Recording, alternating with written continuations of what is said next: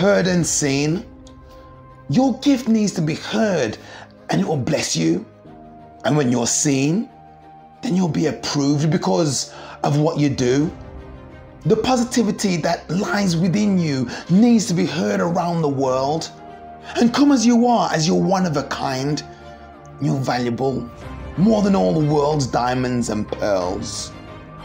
In my opinion, there's nothing more rewarding in life than being blessed by God and being approved by God, not the approval of man, is the greatest blessing on the face of the land. Job chapter 29 verse 11, the Bible says, when the ear heard, then it blessed me, and when the eye saw, then it approved me. The power from your gift could be the answer to someone's dream only when you're heard and seen.